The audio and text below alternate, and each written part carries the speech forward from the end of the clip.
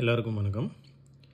இந்த வீடியோவில் நம்ம பார்க்க போகிறது ஒரு காங்கிரீட் குவான்டிட்டி எடுக்கிறோம் அப்படின்னா அந்த காங்கிரீட்டுக்கு தேவையான materials cement, sand, aggregate so எப்படி கால்குலேட் பண்ணுறது அப்படின்றது இந்த வீடியோவில் நம்ம பார்க்க போகிறோம். ஃபார் எக்ஸாம்பிள் ஒரு ரூம் எடுத்துக்கிறோம். அந்த ரூமோட டைமென்ஷன் வந்து ஒரு 10x10 இருக்குதுன்னு வச்சுக்கோங்களேன். ஸோ 10 அடிக்கு 10 அடி ரூமோட ரூஃப் ஸ்லாபோட சைஸு ஒரு 6 இன்ச்சுக்கு வந்து நம்ம காங்கிரீட் போடுறோம். ஸோ இந்த ரூமுக்கு ஒரு ஸ்லாபுக்கு நம்ம காங்கிரீட் குவான்டிட்டி எடுக்கணும் அப்படின்னா என்ன பண்ணுறது அப்படின்றத நம்ம இப்போ பார்க்க போகிறோம். ஸோ எக்ஸாம்பிளுக்கு இந்த சைஸ் எடுத்திருக்கேன். ஸோ 10 அடிக்கு 10 அடி 6 இன்ச்சு திக்னஸ்ஸு. ஸோ காங்கிரீட்டோட திக்னஸ் வந்து 6 இன்ச்சஸ் திக்னஸ் காமிச்சிருக்கிறேன். ஃபீட்லேயே எடுத்துருக்கிறனால இந்த 6 இன்ச்சஸ் திக்னஸையும் நம்ம என்ன எடுத்துக்கிறோம், 0.5 ஃபீட்டாக மாற்றிக்கிறோம். இதுக்கு நம்ம போட போகிற காங்கிரீட் என்ன கிரேட் அப்படின்றது நம்ம ஃபைனல் பண்ணுறோம் அப்படின்னா M20 கிரேட் நம்ம ஃபைனல் பண்ணுறோம். M20 அப்படின்றது என்ன அப்படின்னா ஒரு characteristic strength of concrete. So M20 அந்த 20ன்றது என்ன அப்படின்னா 20 Nm/mm².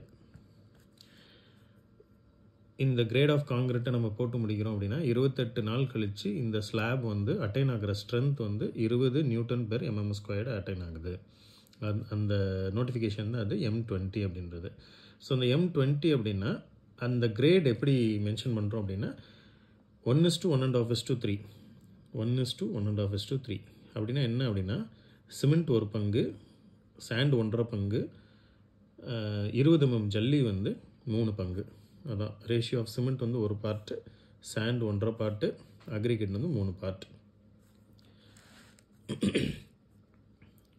இப்போ நம்ம இந்த ஸ்லாபுடைய டோட்டல் வால்யூம் நம்ம கனெக்ட் பண்ணணும். ஸோ எவ்வளோ காங்கிரீட் குவான்டிட்டி நம்மளுக்கு தேவைப்படுது அப்படின்றத நம்ம கனெக்ட் பண்ணணும்.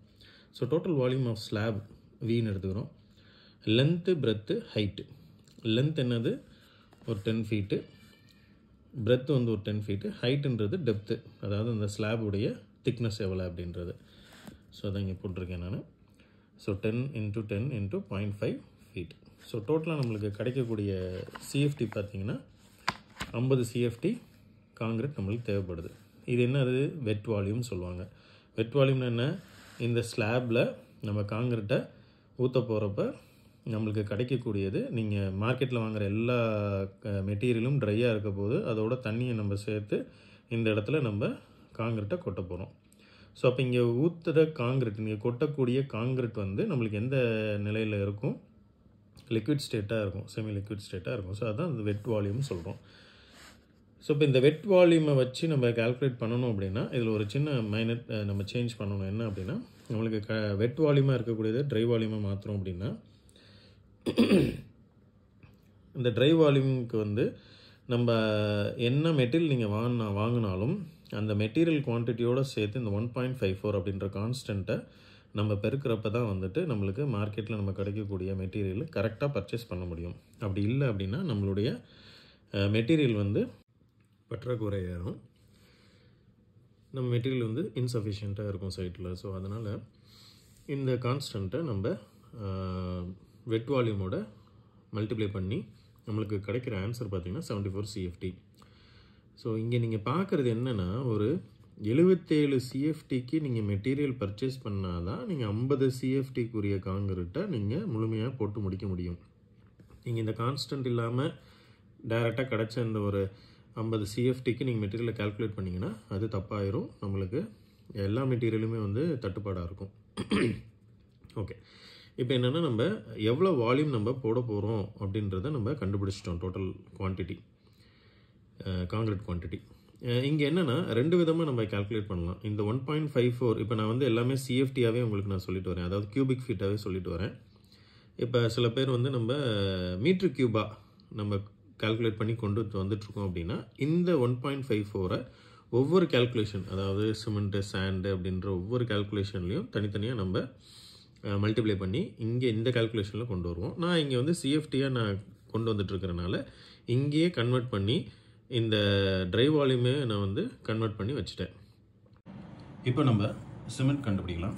ஸோ சிமெண்ட் எப்படி அரைவ் பண்ணுறது அப்படின்னா the volume of cement equal to ratio of cement divided by total ratio into dry volume. So dry volume நம்ம கண்டுபிடிச்சு வச்சிருக்கிறோம். Cement ratio of cement வந்து என்ன அப்படின்னா இங்கே நம்ம M20 கிரேடுக்கு என்ன சொன்னோம், நம்ம 1:1.5:3. ஸோ அந்த 1 தான் ஃபஸ்ட்டு எடுத்துருக்கிற அந்த நம்பர் தான் வந்துட்டு சிமெண்ட்டு. ஸோ அந்த ரேஷியோ ஆஃப் சிமெண்ட் தான் வந்து 1. டோட்டல் ரேஷியோ அப்படின்றது என்ன அப்படின்னா இது அந்த ratio of concrete 1:1.5:3. So 1 part of cement இதுதான் மேலே வர 1 டிவைடட் பை டோட்டல் ரேஷியோ அப்படின்றது என்னென்னா இது மூணையுமே வந்து ஆட் பண்ணிக்கணும். So 1 + 1.5 + 3 equal to 5.5. ஸோ இந்த 5.5 தான் வந்து நம்ம இங்கே போட்டிருக்கோம். So 1 divided by 5.5 into 77 CFT.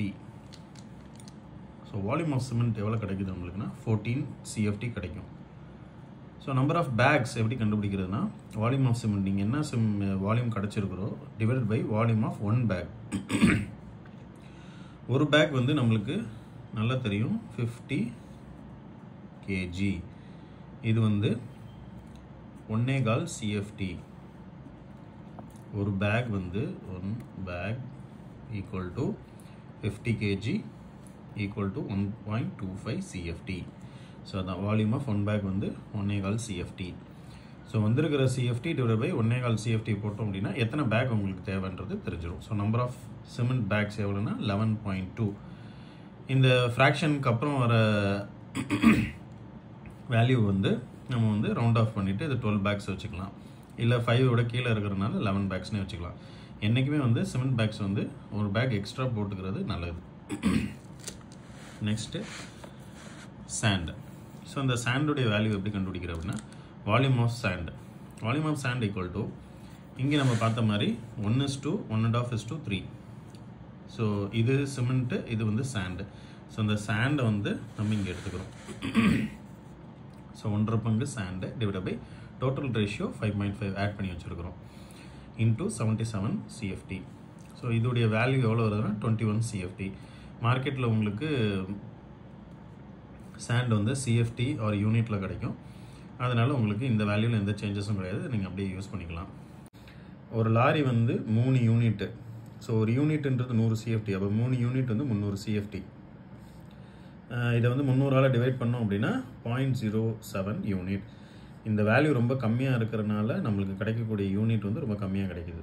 இதே ஒரு வீடுக்கு நீங்கள் 1000 ஸ்கொயர் ஃபீட்டுக்கோ இல்லை 800 ஸ்கொயர் ஃபீட்டுக்கோ நீங்கள் வந்து வீடு கட்டுறீங்கன்னா அதோடைய ரூஃப் ஸ்லாப் வந்து குவான்டிட்டி அதிகமாக கிடைக்கும். ஸோ அந்த குவான்டிட்டிக்கு நீங்கள் கிட்டத்தட்ட 3 யூனிட், அதாவது ஒரு லோடு லாரி நீங்கள் அடிக்கிற மாதிரி வரும்.